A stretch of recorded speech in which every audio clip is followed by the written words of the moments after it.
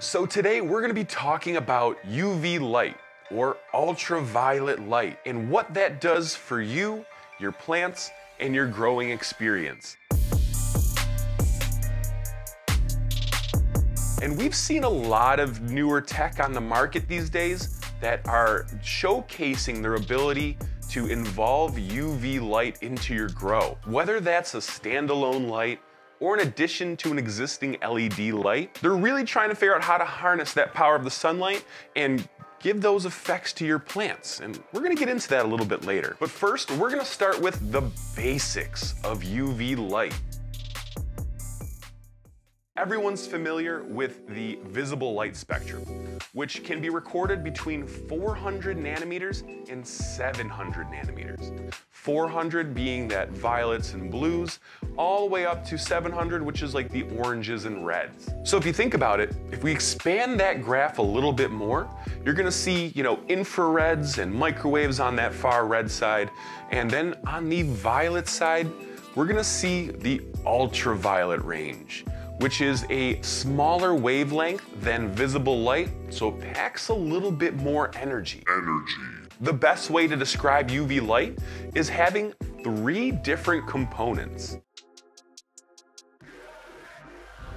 First off being UVA. That UVA light source happens between just under 400 nanometers down to 320, 315 nanometers. And with about 98.7% of that UV light reaching down to Earth, it is our most prevalent UV light that we're exposed to. Pretty mild compared to those other UV lights that we're gonna get into, so it does have some beneficial help to not only yourself, but your plants as well. The second component we're gonna be talking about is UVB, which runs in that 315, 314, down to about 280 nanometers. A lot more powerful than UVA, even though it's just a little step down. 1 photon of UVB light is worth 100 photons of UVA light, just to give you some kind of perspective about how much energy is actually in these wavelengths. Now, we don't get nearly as much UVB light reaching the surface of the Earth, only about 1.3%, which is good because it's a lot more powerful, like I said. This is the UV that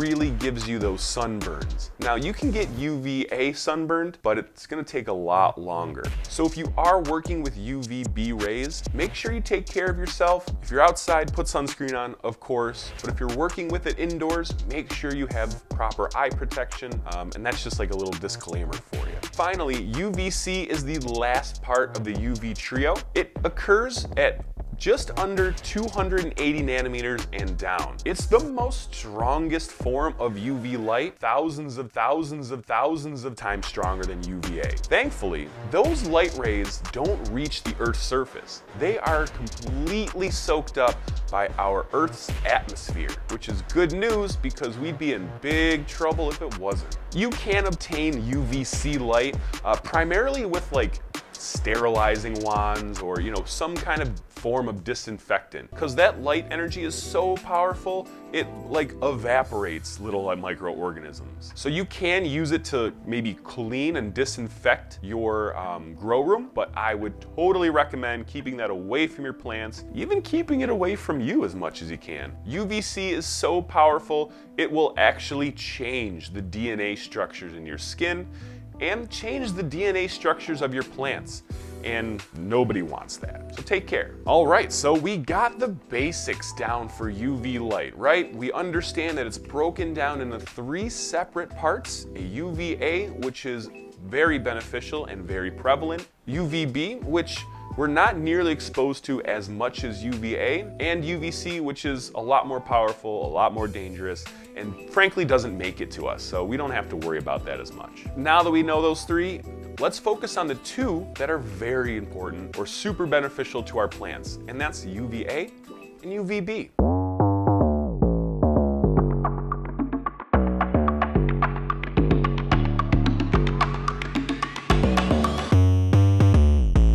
These 2 UV wavelengths have been shown to provide beneficial properties to certain plants. And depending on the plant, It can make them hardier, have a thicker cuticle, or improve photosynthesis. Another beneficial factor that has recently been identified is that they will produce almost like their own sunscreen or sun-blocking mechanisms. But a broad term for these effects is secondary metabolites. These tend to occur when the plant is stressed out just enough that they start this production process to keep themselves a little safer. And some results of these secondary metabolites, you can see things such as an increase in vitamins in some plants, or in others, terpene or essential oil production, which gives your plants a more robust and richer flavor and smell profile. Also, a stickier appearance and feel can occur in some plants when they're exposed to UV light. And I mean,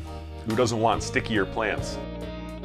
So now that you're pretty much a UV light expert, it's time to get the ball rolling and get those plants booming.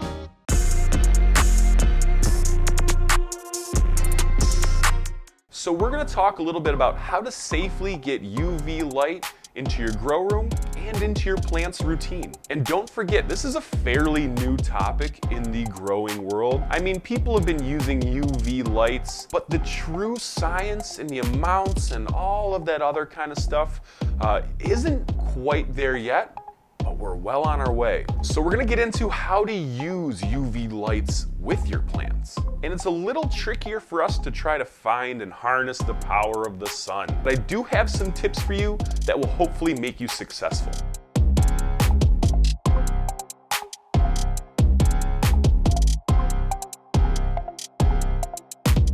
The first one being, don't forget, plants and humans are closer than you think. Just like if you were outside too long and get sunburned, it can happen to plants too. So it's really finding the right amount and the right timing to get the most out of that UV light. So one way scientists have found is the amount of time that they're exposed to UV light. What you want to do is called a pulsed UV method. So where you turn them on for a little bit, turn them off. Turn them on for a little bit, turn them off a couple times during your photo period. If you were to use that steady state UV method where you just had it on the entire time, what's gonna happen is your plants are gonna either one, they're gonna burn because they can't keep up with that UV intake, or they're gonna evolve in a way that protects them from those UV lights, and ultimately it's gonna over discoloration of your leaves, which is gonna prevent that UV light to get in there.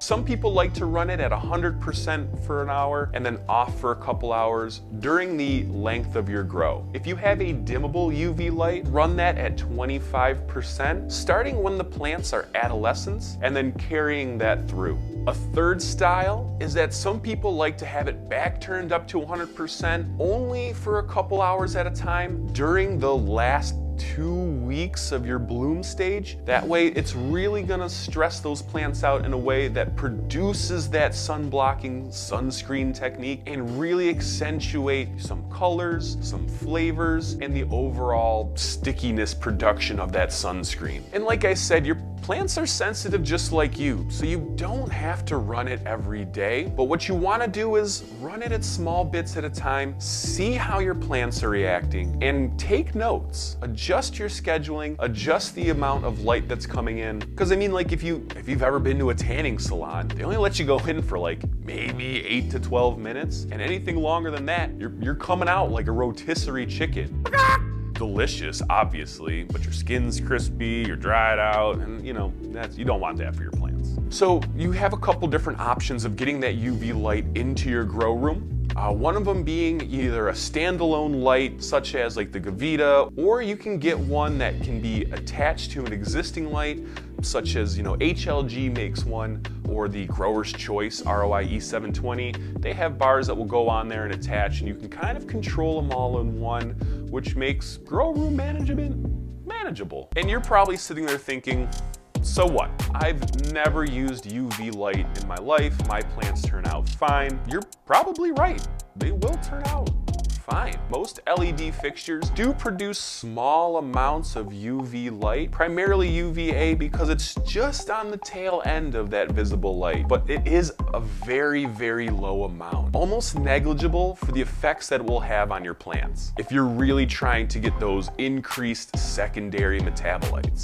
So you're gonna be missing out on those sweet, sweet flavonoids. And since they're not being stressed out in the same way, I think it's important to note that they aren't as hardy, they don't become as rugged, and when those plants make those thicker cuticles, their water management becomes a little bit more easy to, kind of navigate, because they're protecting themselves from losing all that natural moisture that they have. And not being as rugged or hardy means they're susceptible to other stressors and even drought. Your plants will be all right, they'll be okay, but if you're interested in taking those to the next level, I think you might be interested in UV light. All right, that's pretty much it. So I have a quick conclusion for you, just to make sure we went through everything super clear, concise, and help you with your grow. What's going on, everyone? Aaron here with Happy Hydro. Let's take that hobby of yours to a new level.